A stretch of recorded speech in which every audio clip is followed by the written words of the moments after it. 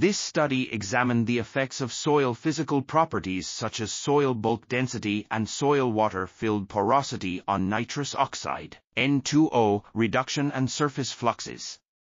The results showed that soil bulk density and soil water-filled porosity interacted to affect the recovery of N2O, 15N, and the antecedent inorganic N contribution to surface fluxes.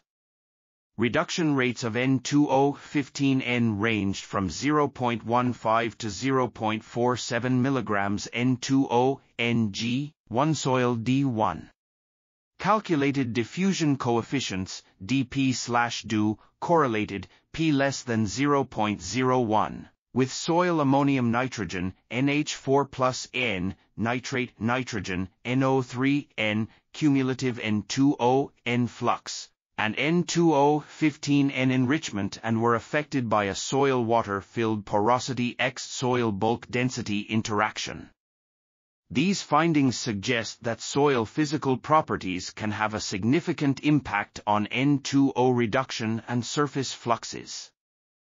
This article was authored by Roland R. Klefoth, Tim J. Clough, in Oenema, and others. We are RTCLTV, links in the description below.